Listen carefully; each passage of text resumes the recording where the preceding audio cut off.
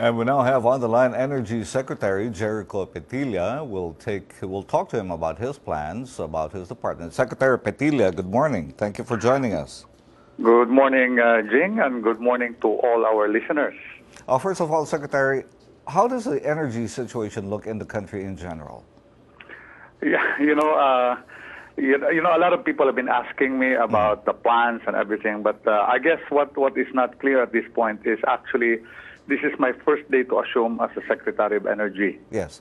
I just took out last Sunday and then turned over everything in the province yesterday, and today will be my first day. And the first order of the day really is to assess the situation of the energy sector before anything. But the more pressing issue really is what comes up every now and then in table discussion is, for example, Mindanao. When will the rotating brownout end? And that is one thing because I've asked the staff right now, even before I set foot in the DOE office, which I haven't, by the way. This is going to be my first day.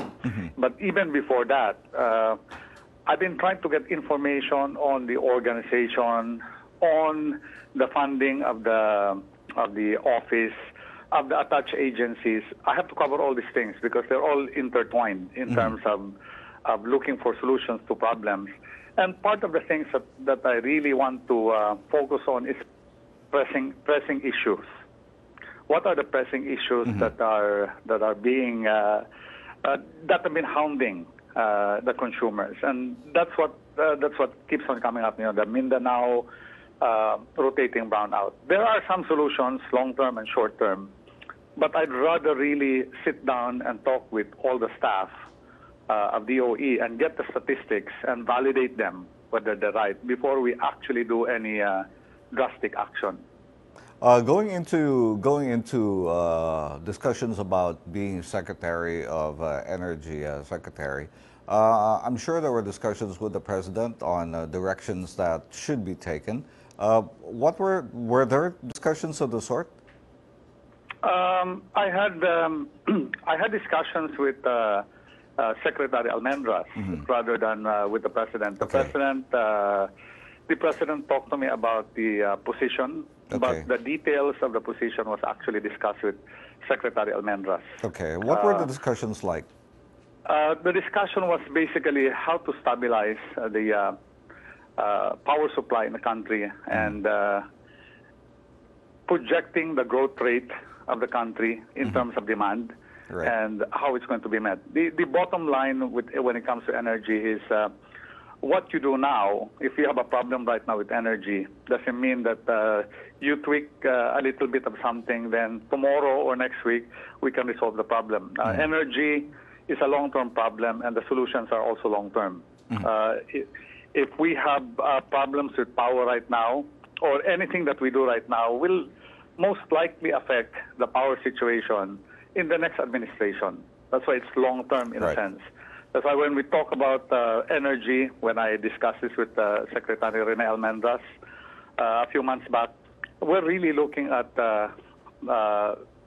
power stabilization, supply stabilization in the long term and in the short term.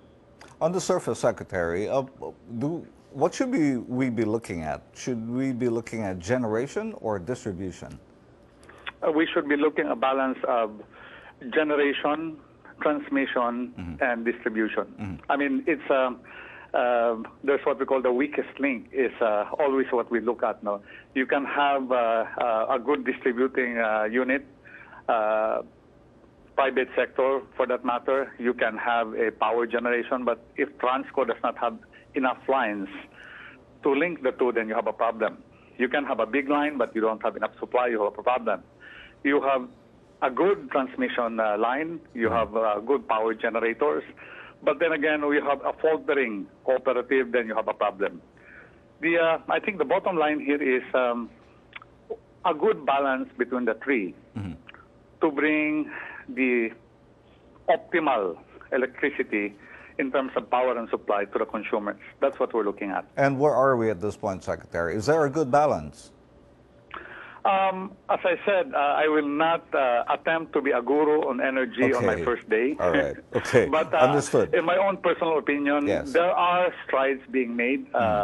I'm simply taking off from where the former Secretary of Energy left it, and I think he had a good foundation already. All I'm doing is basically take off from where he left and improve if we can. So in your discussions with Secretary Almendras, most of the discussions centered around Mindanao, is that correct?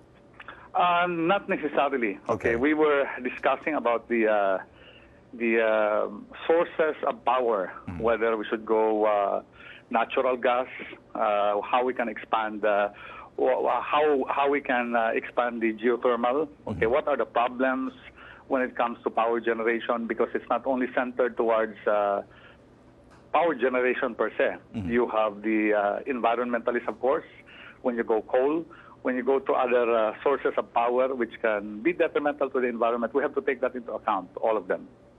Okay, Secretary, thanks for your time this morning. Thanks for joining us.